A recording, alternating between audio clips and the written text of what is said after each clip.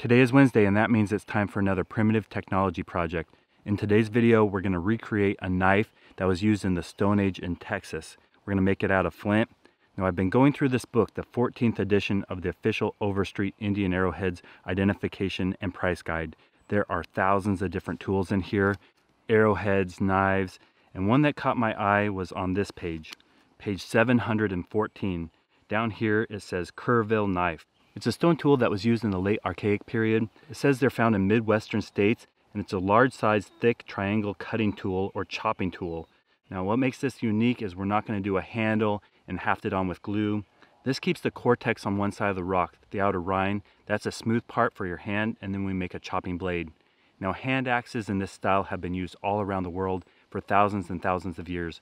They have examples similar to this they found in Egypt, in France, and throughout the United States.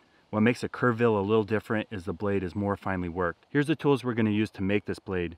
We have our flint. I got this out of Texas. I got this off of eBay and they knocked off a corner so we can see what's inside. Now for flint knapping tools, we're going to do percussion. I have a hammerstone and then 3 sizes of antler billet. We're going to use that to work the blade. So let's set it up and get started. This part up here is smooth. It fits nicely in the hand. This will be our handle that's untouched. Down here we'll flint knap our blade. To do that, I'm going to use a hammerstone. I'm going to start by removing really large flakes to get rid of that cortex and start shaping the blade.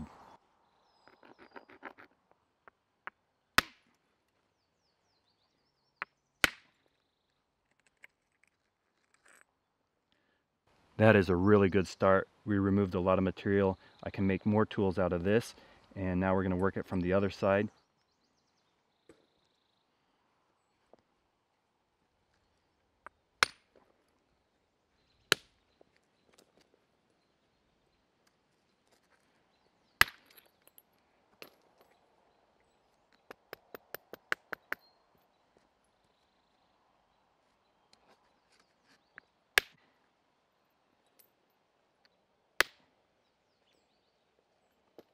As far as a crude chopping tool, this is all you need. Just a few strikes and we have something that can work wood.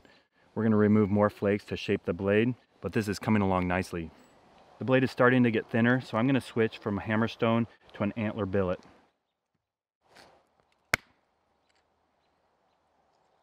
This flake that came off is razor sharp. You could butcher a whole animal with this. Let me show you how easily this cuts leather. No problem at all. I'll save these flakes and use them later.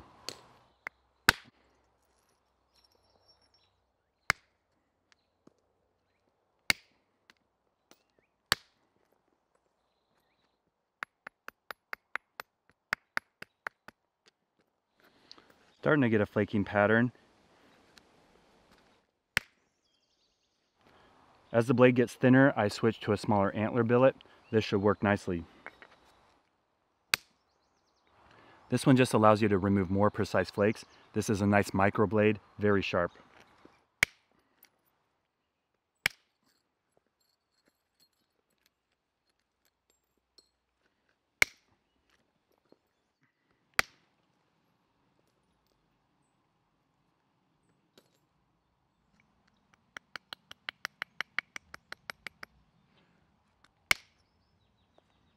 Nice, that helps the blade get thinner.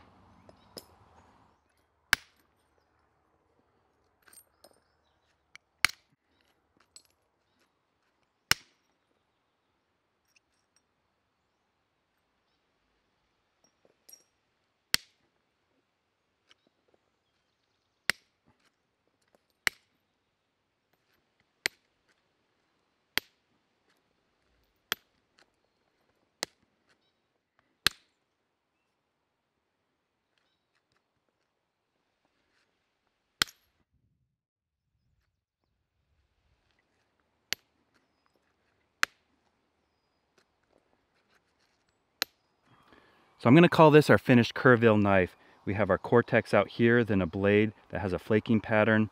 This fits nicely in the hand, and we even have a little divot right here that fits the thumb. So definitely a great chopping tool. Now I made this because I want to see how this tool will work for butchering large animals.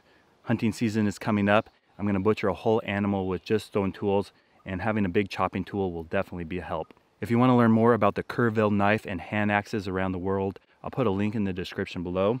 So stay tuned for next Wednesday. We're going to do another flint knapping project, And then later in the season, we're gonna see if this works for butchering big game animals such as deer, elk, and antelope. And look at all the material that came off of making this knife. A lot of time when you're out in the desert, you'll find flakes like this. These came from making tools.